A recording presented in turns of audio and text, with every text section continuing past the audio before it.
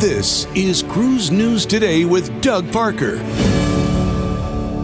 Good morning. Here's your cruise news for Friday, December 2nd. Costa Venezia wrapped up her final voyage for Costa Cruises on Thursday as she now prepares to join Carnival Cruise Line's fleet next year.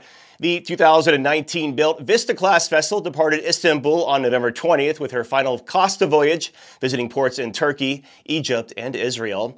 Venezia will soon go into dry dock to be renovated in preparation to be added to Carnival's U.S.-based fleet through a concept that Carnival is calling Carnival Fun, Italian style.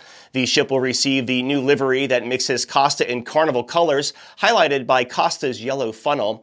Costa Venezia is set to launch a year-round schedule of voyages from New York City starting next June. And it was a record-breaking past week for multiple cruise lines. For the third time this year, Royal Caribbean broke its single-day booking record on Black Friday. The day was included in what is now the brand's highest volume booking week ever. Sister line Celebrity Cruises also recorded its single largest booking day on Black Friday, followed by its strongest ever Cyber Monday.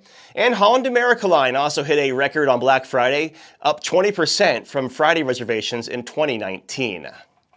And finally, Princess Cruises is increasing its pricing for its Plus and Premier inclusive add-on packages and has announced some new features that will be included in each package. For sailing starting February 20th and beyond, the Princess Plus package will cost $60 per person per day, up from $50 previously, with new additions including 2 premium desserts and 2 fitness classes, also unlimited juices. The Princess Premier package is costing $80 now, up from $75, and it'll include unlimited premium desserts, juices, fitness classes, plus reserved seating in the theater, and a complimentary ocean medallion device. For more information and details on each package, you can visit cruiseradio.net because it's sure as hell confusing. Guests can book the upgraded packages starting on December 14th.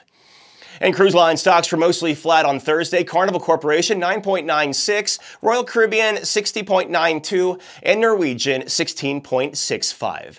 Breaking news and industry coverage at cruiseradio.net. Thank you so much for bearing with me this week. I've had a nasty upper respiratory thing happening here with the flu, and it kicked the crap out of me. I'm Doug Parker with Cruise News Today. Have a blessed weekend. The proceeding was a production of Cruise Radio. For more accurate and dependable updates, subscribe to our YouTube channel or visit cruiseradio.net.